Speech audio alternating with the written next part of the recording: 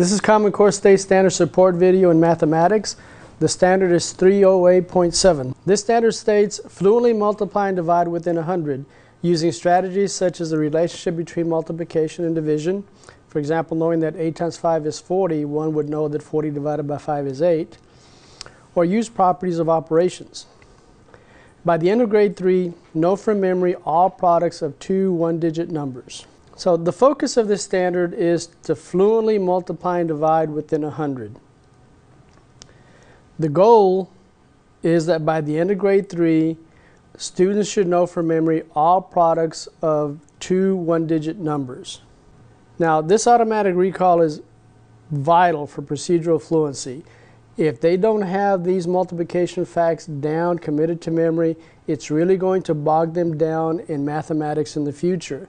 So very, very important. Now, realistically, for whatever reason, some students really struggle with this.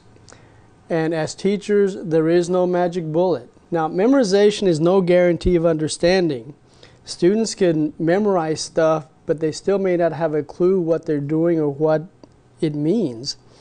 Instead, it's really important that they understand, because this facilitates the memorization. It'll make it a lot easier if they really understand the concepts. So what we need to do is focus on understanding multiplication conceptually. And this, coupled with properties of operations, will empower students and give them alternative pathways to the desired goal. Okay, so this idea of understanding multiplication conceptually. Well, first of all, as far as the definition, what is multiplication? Now, a lot of us were taught that multiplication is repeated addition.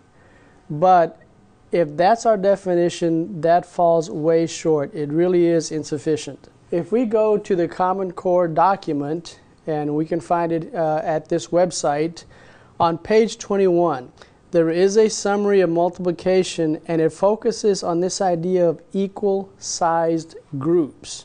So a much better definition of multiplication is that it is repeated addition, but it's based on the use of equal-sized groups. And this is important because by defining it that way, it enables us to make some connections, especially between multiplication and division. Because defining it as just repeated addition leaves us this big river or whatever in the middle, and there's no way to cross and connect the two. The equal-sized groups is important because it serves as the bridge that connects these two ideas of multiplication and division. So along that line, making these connections, well, how are multiplication and division connected? And a related question would be, how are multiplication and division the same? Which is really an easier question than how are multiplication and division different? Okay, now at this level, the typical context would be one where you would have a certain number of groups of a constant equal size that would constitute a total quantity. Continuing on, again, we have a certain number of groups of a constant equal size that constitute a total quantity. Now let's say we have 8 groups of 7 each. That would be our total of 56. Now, at this stage, this would be considered a multiplication problem. 8 times 7 equals what? And then these next two situations in the blue font would be considered division contexts. In this case, the first one, we know the total is 56. We know that we want the size of the sets to be 7. We're looking for the number of groups that would constitute. Over here, we have a total of 56, and we know we have a certain number of groups, in this case 8, so we want to know what would the size of the groups need to be. Now notice that in all of these scenarios, whether you were thinking of it as multiplication or if you're thinking of it as division, notice that we still had the same 3 things involved. We had so many groups of an equal constant size and a total quantity. Now notice that for multiplication, we were looking for the total. And for division, we knew the total, and we were either looking for the number of groups or the size of the groups.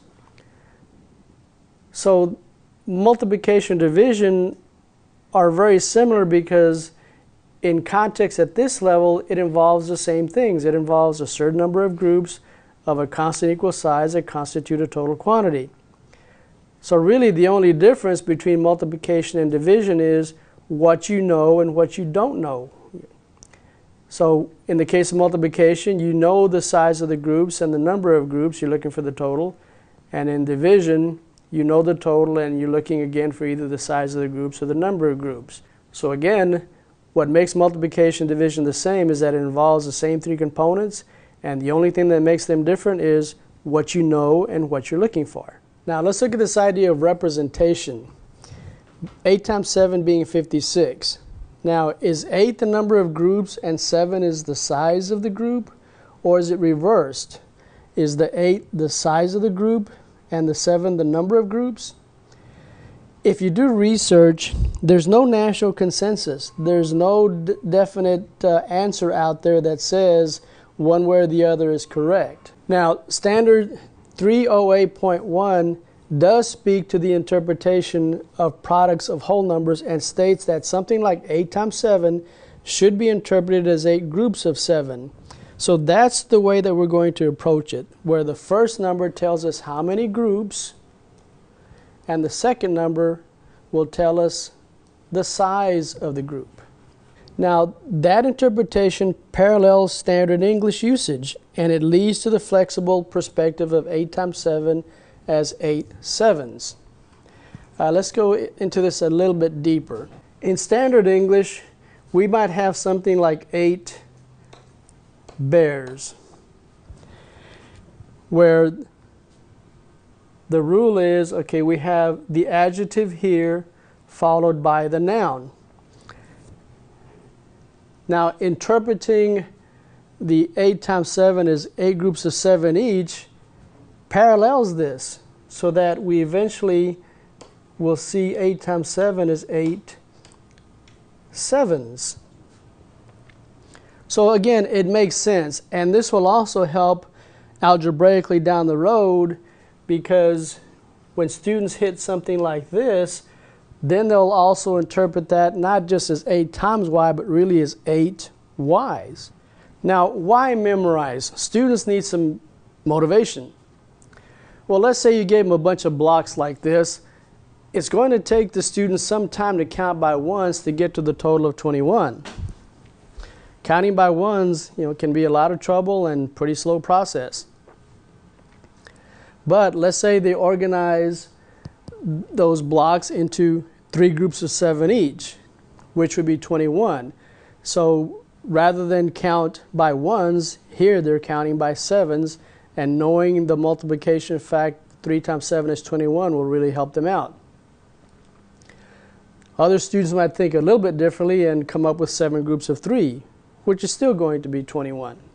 Now, when your students compare what they did, they'll see this, that hey, 3 groups of 7 and 7 groups of 3 are the same, because in each case we got 21. 3 groups of 7 is 21, 7 groups of 3 is also 21.